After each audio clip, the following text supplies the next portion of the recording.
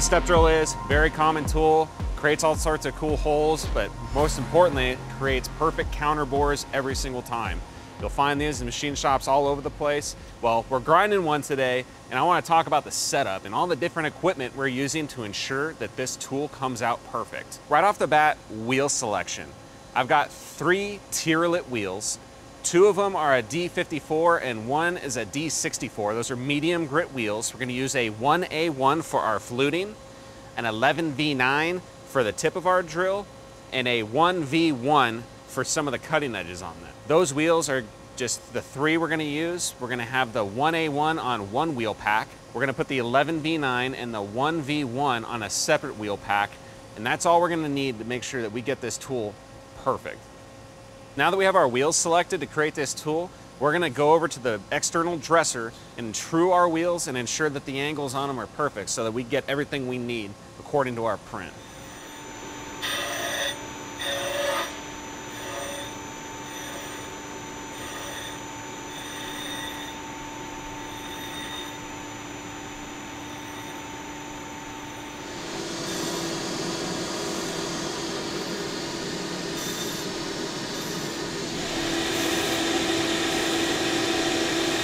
After we dress our wheels, we're going to go over to our Heimer Comfort Dynamic Plus wheel balancer, and we're going to ensure that our wheels are balanced properly. That's going to give us wheel life, it's going to increase the life of our spindle, and it's going to also ensure that our tool comes out perfect.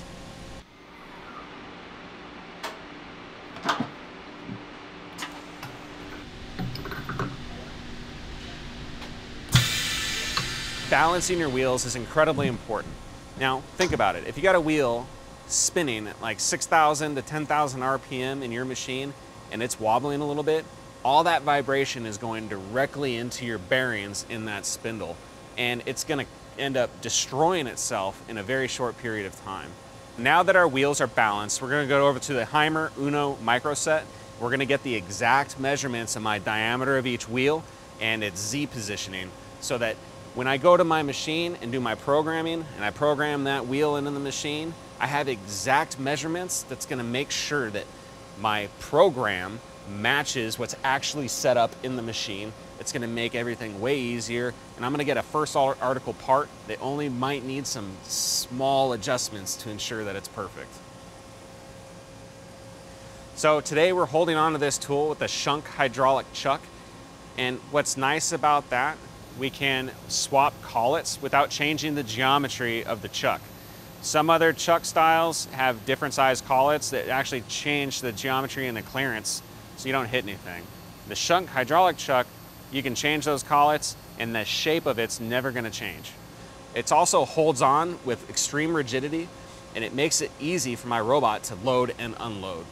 Since we're using the hydraulic chuck and I kind of have a shorter tool today, for the first operation, which is going to peel out the pilot of my step drill, we're using the steady rest. And that's an automated process that holds up the tip of that tool so that as the wheel pressure comes down on it, I'm not getting a lot of deflection.